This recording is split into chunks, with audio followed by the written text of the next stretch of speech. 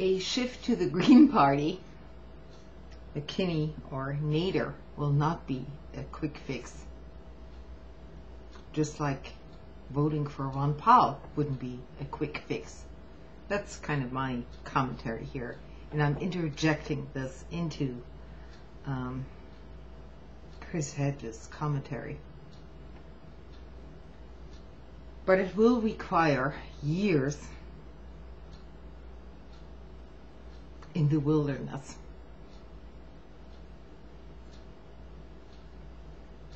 We will again be told that Democrats are the least worst possible choice.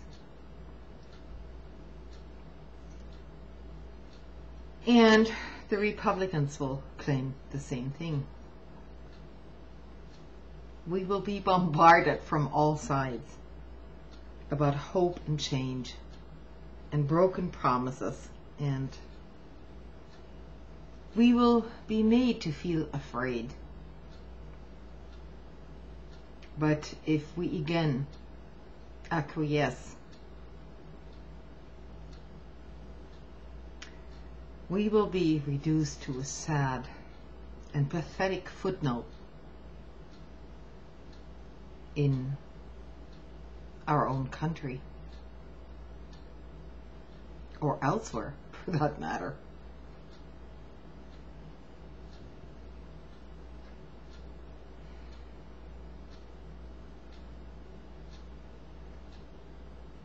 The transformation from a republic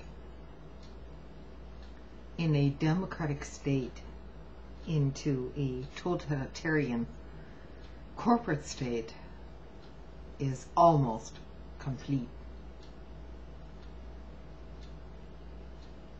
Isolation and ridicule, ask Nader or McKinney, is the cost of defying power, speaking the truth, and building movements. Anger at injustice, as Martin Luther King wrote, is the political expression of love. And it is vital that this anger becomes our own. We have historical precedents to fall upon.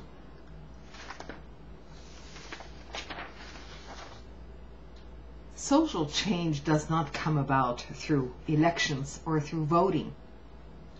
It is delivered through activism, organizing, and mobilization that empower groups to confront the hegemony of the corporate state and the power elite. You know, this is going on in many countries today. You see people in Burma out on the streets. You see people in Iran going out on the streets.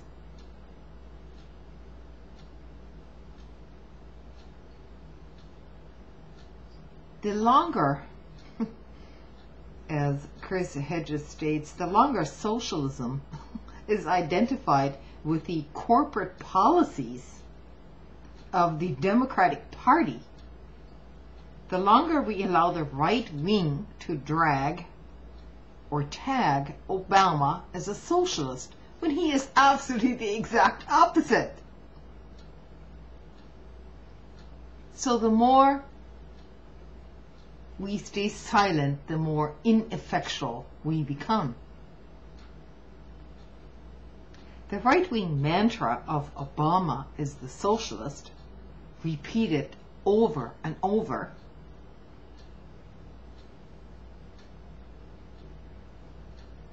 is a historical lie.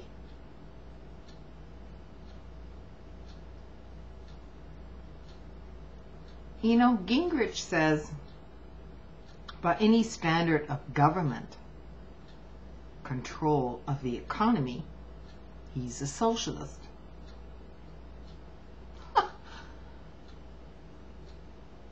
Hasn't anybody ever looked up what the definition of socialism actually means? It isn't some top-down ideology. And it's oftentimes confused with the Soviet Union, the Stalinist regime, and all that. Basically,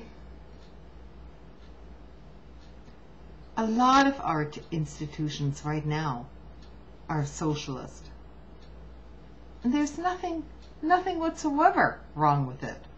Only people don't identify themselves as socialists because it's become such a dirty word.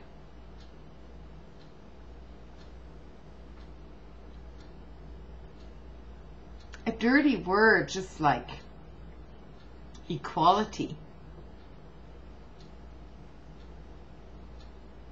or getting a chance from the bottom up to succeed.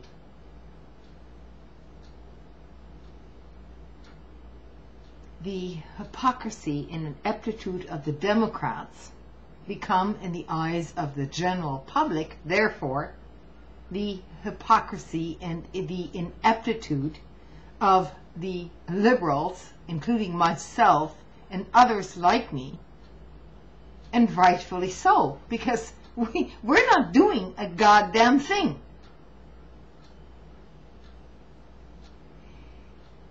Most liberals are still on the bandwagon of Obama when we actually have some things in common, you know, with the Tea Party people. Not everything, granted, not everything.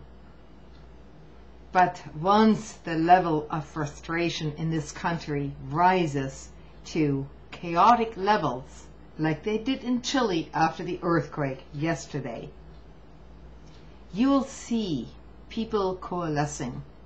And it's, after that, you know, it's not going to be too pretty.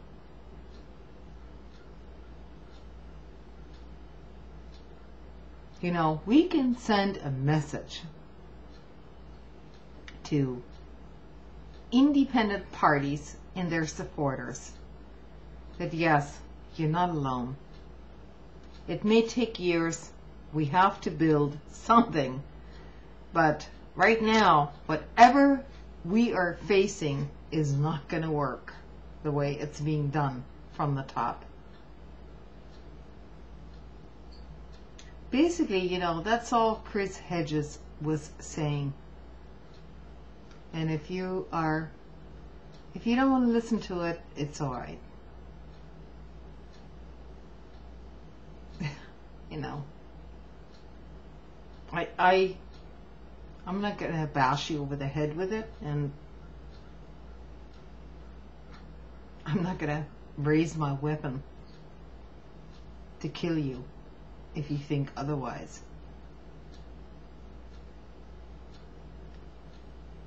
But according to the hate messages that I'm getting now, evidently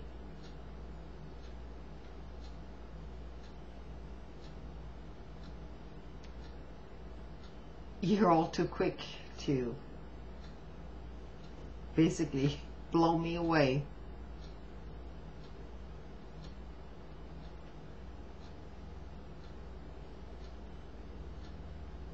Okay, that's it.